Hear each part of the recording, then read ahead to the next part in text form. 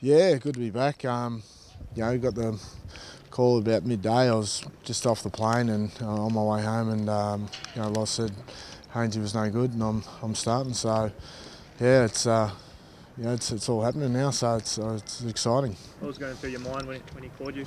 I guess I was sort of looking to come down in the camp and train as if I was playing, and hopefully I would get a start. I mean, if Hainsey was no good, but to get that call and to give myself a week of good prep is going to be great for me. Bit of a whirlwind, mate. Did you even think you were on the radar?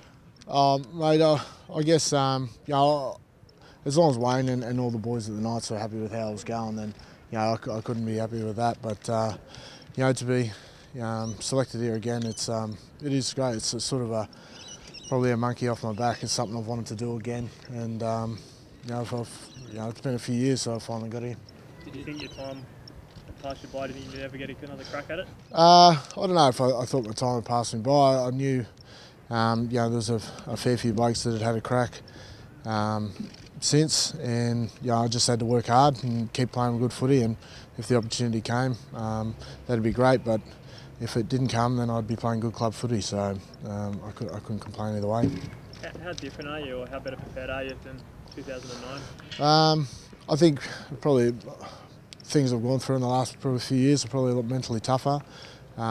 Wayne's certainly been a coach that's allowed me to prepare well and to be really consistent. So, I know they haven't picked me to do anything different than what I'm doing at club level. So, I just got to keep doing what I'm doing. Yeah, to think about how big this game is next week, mate. Yeah, it's probably something that will enter their thoughts in the next few days.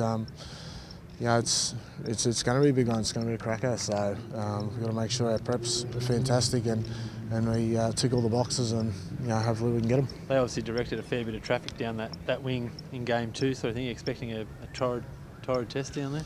Yeah, I can't imagine it's any different. But the amount of ball that they had and in game 2 is they're going to put points on any team really. So. We've just got to make sure we start well and stick it to them. Did you watch the first 2 games? Yeah, definitely. Yeah. What did you make of the series so far? Yeah, it's been a great series. I thought the boys come out with they were on fire in that first game, and obviously Queensland retaliated in the second game. It's going to be a great game, this third one. What do you remember from your debut? Just how fast it was, I guess, and how good players like Jonathan Thurston and Greg Inglis can be when they get plenty of ball. So, we've got to make sure we're on our game.